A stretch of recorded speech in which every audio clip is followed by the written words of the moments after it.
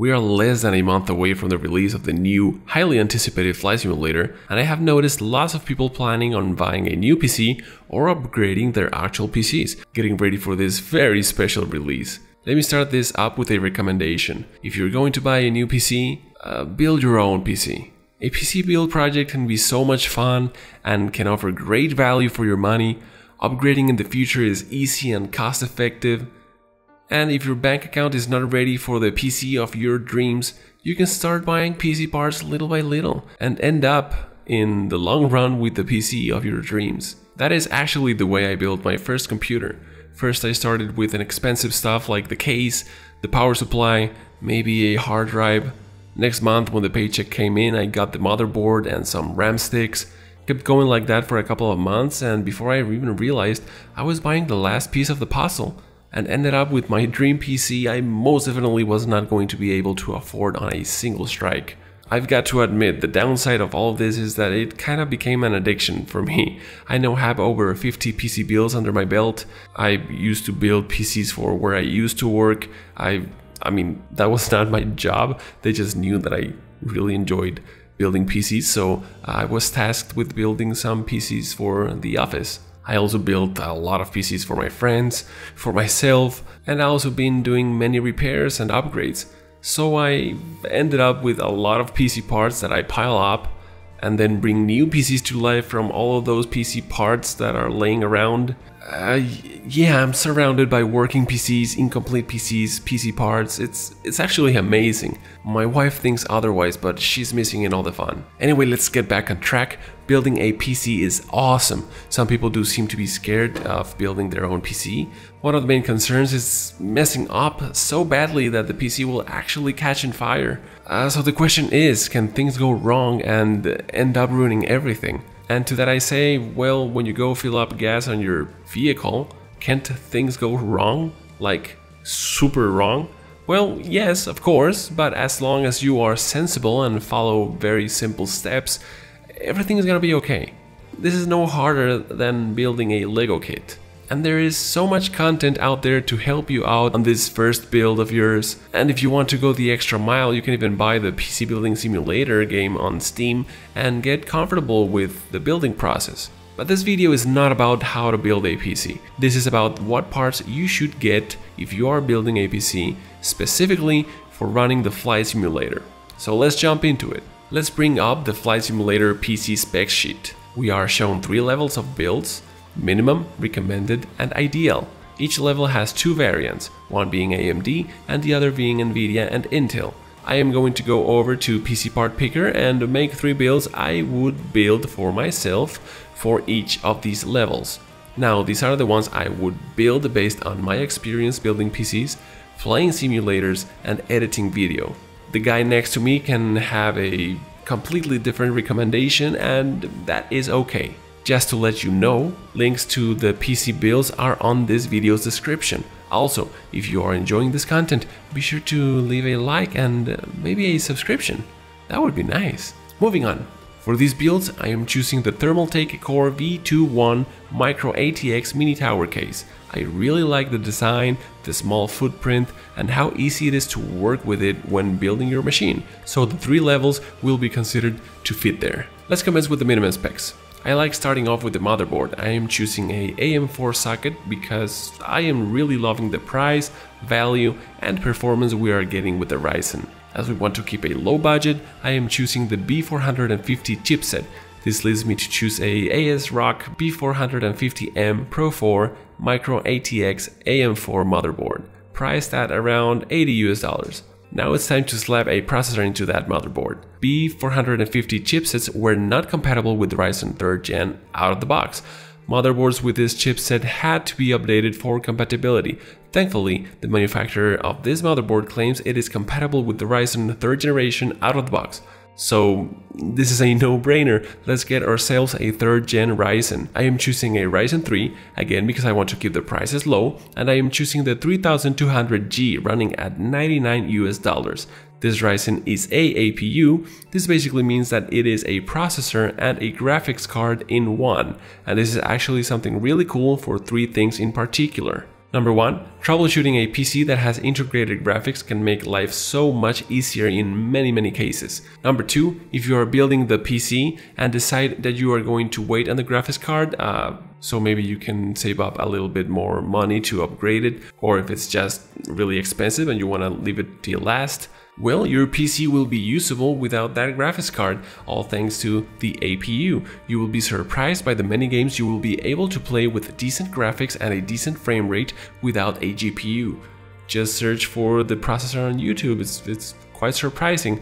Yes, I do not recommend that APU to run Microsoft Flight Simulator, but I think you guys get the idea. Number 3, if something happens to your graphics card, your GPU, you are not completely out of the race. Also, the 3200G has an amazing price and pretty good performance.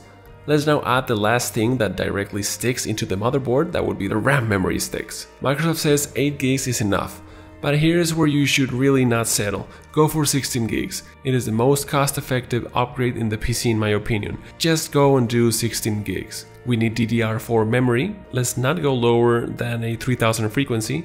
So I am adding the Corsair Vengeance LPX 16 gig 2 stick of 8 DDR4 3000 memory for around $70 US. Let's now add a hard drive. We need at least 150 gigs of available space. In simulators, fast drives are a must, so let's not settle for anything less than a SSD. Let's grab a Kingston A400. This one is a 480 gig SSD for around $50 US. Let's now throw in a XFX RX 570 4 gig video card. It does take the minimum requirement, even doubles on VRAM, and it's newer and better than the 770 and has a very good price tag, around $130 US. We need to supply all of this with power, and we don't need more than 500 watts. So let's go for a EVGA BR 500 watt 80 plus bronze power supply, setting us back $70 US. And we're done. We got a pretty decent $600 US machine.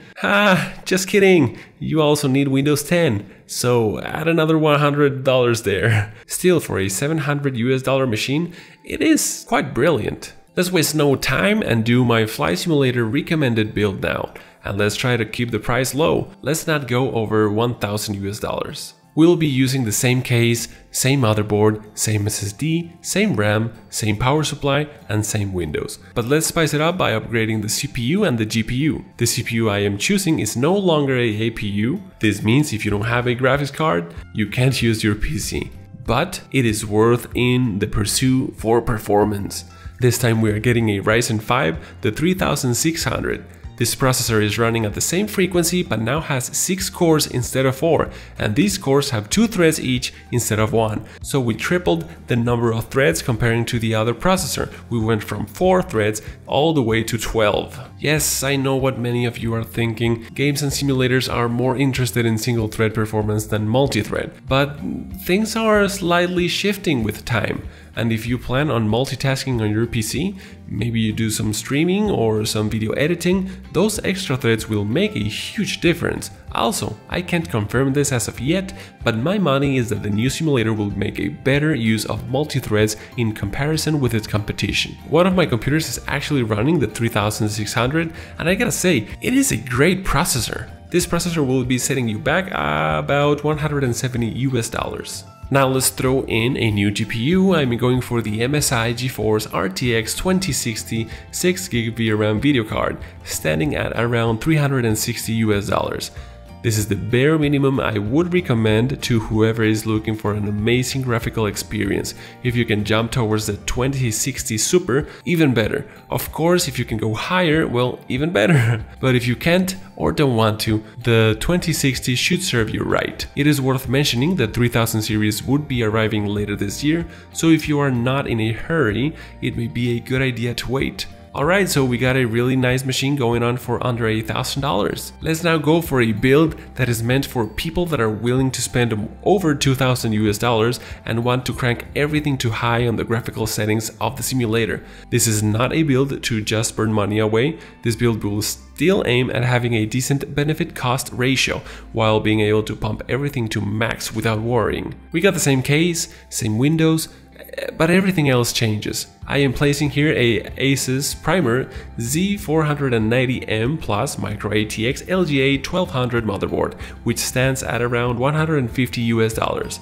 As you may or may not have noticed, we are switching to Intel on the processor, because of the chipset obviously. Why Intel on the high end? Well, two reasons really. One, Intel has a better single core performance, and number two, the stability on Intel is just better. The third generation of Ryzen really improved on stability, but Intel has that stuff really locked down.